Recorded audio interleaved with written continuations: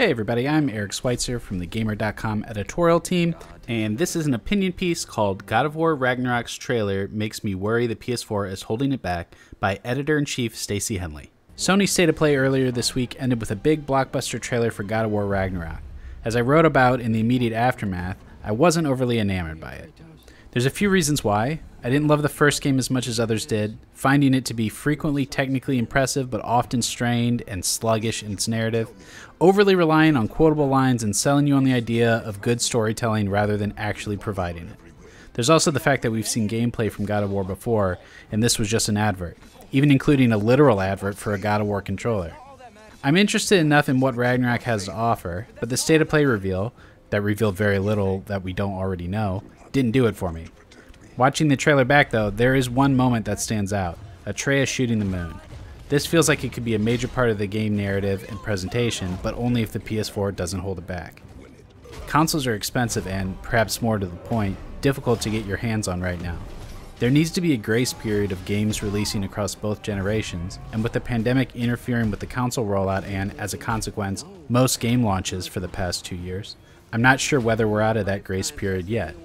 I also don't think it's worth interrogating the technical side of what God of War Ragnarok can do from the trailers alone. We'll need the game in our hands first. However, Atreus Moon antics seem like the sort of thing the PS5 was sold on.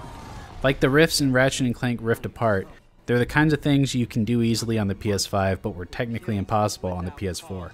Triangles or something, isn't it? Though we've all seen the trailer, and you're probably watching it right now, let me explain the moment in more depth. Atreus and Kratos stare up at an eclipse, and Atreus, seemingly growing more confident in his godhood, slowly takes his bow and aims it at the eclipse. When he lets his arrow loose, one of his wolves leaps into the air majestically, bursting through the planes of reality to somehow reach the moon and, chasing it, manages to curve the moon out of the sky, brightening up the world as the sun shines free again. For a trailer full of bluster, clashes of metal, and the same gruff, ominous sentences posing as dialogue, Atreus' moment is one of quiet solitude. It's whimsically fantastic against the roars of masculinity. By far the standout moment in the trailer both aesthetically and narratively. It left me wanting more in a way all the sound and fury of Kratos did not. But it also left me with questions. Is this a one-off narrative beat? A moment that will be imbued with a higher sense of importance by the story swirling around it? Is it just a demonstration of Atreus' power with no real narrative purpose beyond his own character growth?